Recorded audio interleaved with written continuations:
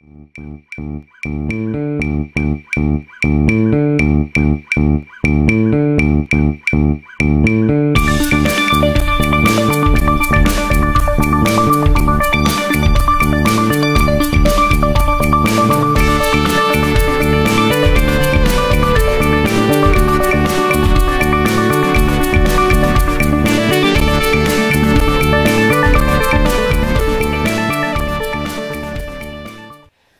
to Pure Love, episode 6. Hi everyone, this is Pure Love. Thank you for coming. Yes, Mars is happy to see you all too, right? This is my godson, so he decided that he wanted to weigh in on our conversations today. Ooh, so passionate. Yes, passionate. He's here. Okay. Today we're going to be having a conversation about desire. But before we do that, I want to talk a little bit about what Pure Love is. So those of you who watch our show know that Pure Love is a joint venture between myself and my daughter Amanda. And it is on the heels of the Heal Project, my project, which is basically the platform of that project is that comprehensive sex education is a tool to ending child sexual abuse. And really, it's a life skill, right? It's a life skill that we need to be talking about with our young people, whether we're parents, aunts, uncles, grandparents, all of that. I know. So one of the things that came up for me was this idea that we don't talk about desire, and sex education is very limited in the way we talk about it, and desire is not a piece of that. And when we think about children and we think about desire, that doesn't kind of mesh. So we're just going to kind of delve in and talk about desires that I had when I was a child, and maybe that's not what I named it then, but maybe as an adult, maybe you. I don't know what kind of desires that you had when you were a child growing up, and then what that looks like when parents or adults talk to young children about that. So, I mean, to begin, like, what is desire? Desire is simply like a want or a need for something to happen. A craving. Right? So it could be anything, right? So I guess in its most simplistic form, I think that we can talk about desire with young people, and like if they desire candy, if they desire like this thing. So a desire around what they want, a toy they want, something they want to eat, right? Something that they want, right? And then how do they handle those desires, right? Because when kids are young, they might hit or grab, and their communication about that desire needs to be developed, right? So I think we could look at it in that way. And what are your thoughts on that? I think a big part of it that a lot of adults like take out of it is that they assume that because you're young, you don't have any desires, or you don't know what that means, and you don't know what you want for yourself. Like, you're too young to make personal decisions or something that may be permanent, especially because people feel that sexuality is a permanent state of being when it's fluid and it can change throughout your life. But, you know, they feel like, oh my God, if you start doing that now, then this is what's going to happen, or don't decide to do that now, or don't even give them the option to choose. But I know for a fact, because there's plenty of people who know exactly what they want very, very young, and it may stay the same, it may change, but don't, throw away the option that your child or the child, yes. And Mars agrees. He agrees. Yeah. Hey, I want my own opinion, and you have to respect it and love me anyway. So.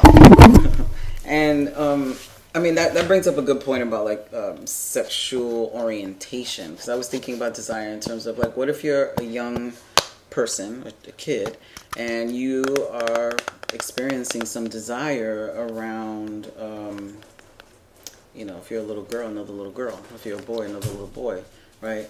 So how does that translate, right, when there's no language, right? When there's no language around desire even, right? Because it's not the norm. So right at the beginning, it's like something that needs to be secret or scary, right? So I'm thinking a lot about desire in terms of those sexual orientation. I know that as a young person, I experimented and dabbled a lot with other little girls. Yeah? I did as well. And that was secret because I knew something was wrong with that. Nobody had to tell me that it was wrong. It's just something that no one ever talked about, and I never saw any examples of girls with girls, right? So that desire had to be suppressed. What about you? For me personally, I realized young that I did desire women, but even though, having such a liberal parent and also a queer parent, for me growing up, because it was a stigma of, if your parent is gay or queer, then you are too. It's genetic. It's like a cold that you can pass on.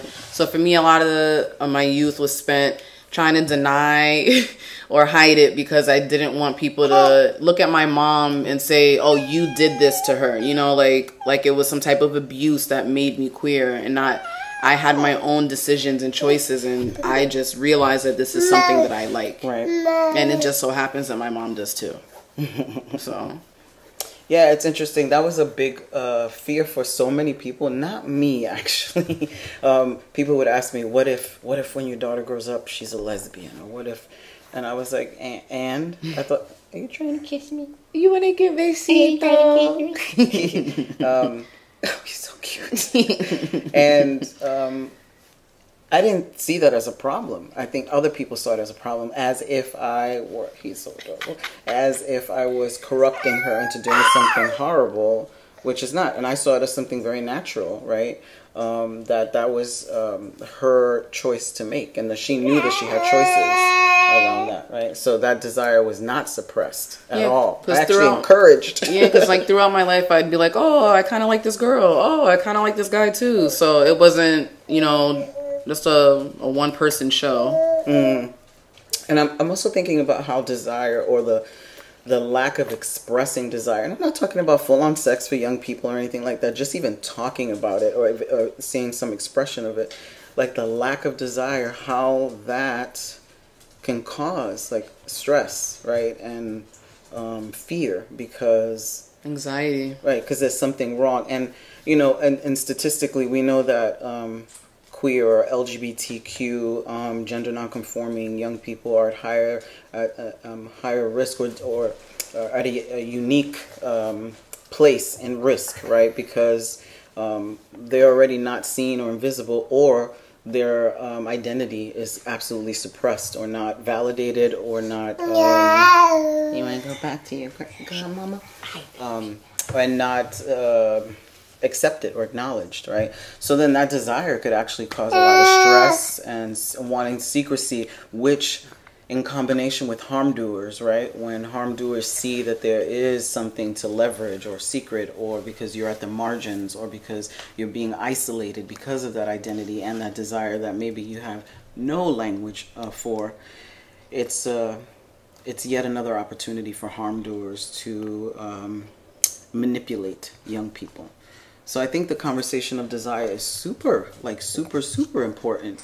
And I think that there's a misconception that people think that if you talk to people, young people, anybody, about a specific topic, then you crack open this thing that can't be contained, right? Yeah, like they feel like if you introduce an idea or anything, that they're just going to take off and go running with it just because you expose them to anything. Like just because you expose them like, oh, there's this type of religion doesn't mean they're going to convert and, change their whole life. They'll just be like, oh, that's something I know. That's, it could be an option, but it's also just information. Sometimes information is just information, and it's not anything bigger than that.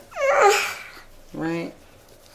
Yeah, I think it's about resources and letting go of the fear that if we give information or have resources for young people, that they're going to just run amok, right? We don't like not having faith in young people and not having faith in the fact that they can take in certain information and analyze it. And if they had an adult person with them helping to really have conversations, right? Have conversations about what do you think that means, and what does that feeling bring up for you, and what do you want to do with that feeling, right? Because then that's another conversation about then communication, right? Consent.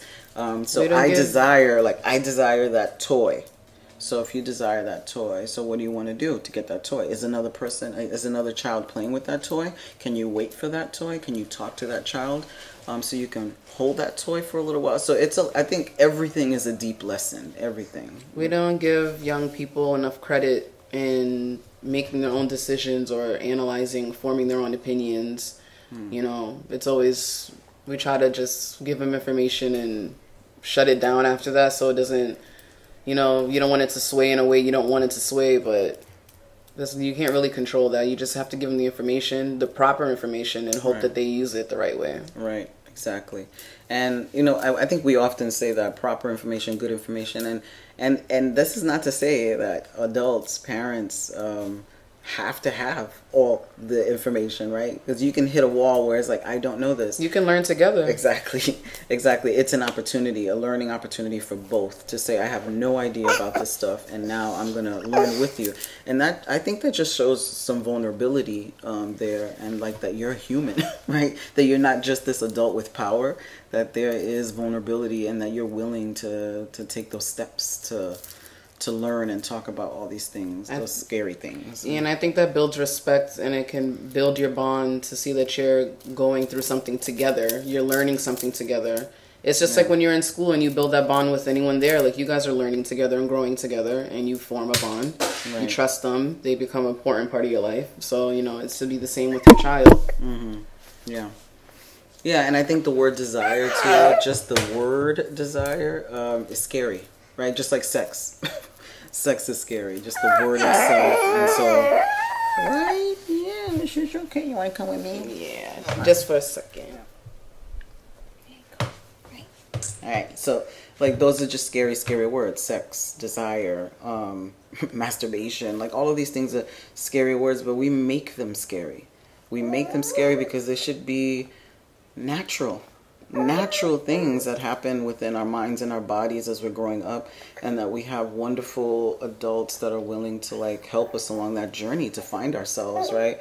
Whether it is our queer journey, our trans journey, our asexual journey, whatever journey that is, right? And just have someone to be there to help answer some questions and support. Yeah, definitely support is the biggest part when you're on your journey of figuring out what your desires are, what you're trying to do with yourself, with others. You know, that's always a big thing, to have someone there that you know has your back no matter what. So I hope that started some good dialogue, or, you know, sparked something in your brain about what desire is, and understanding that young people have it.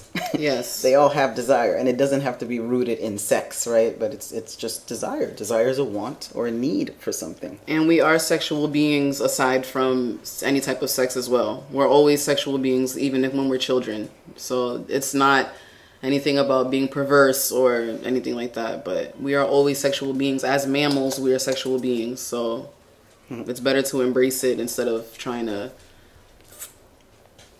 yeah.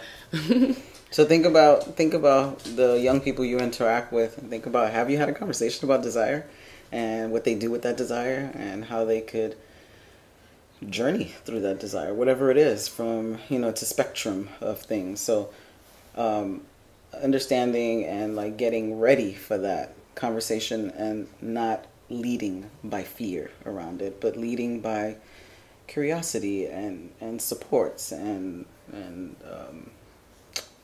celebration, right?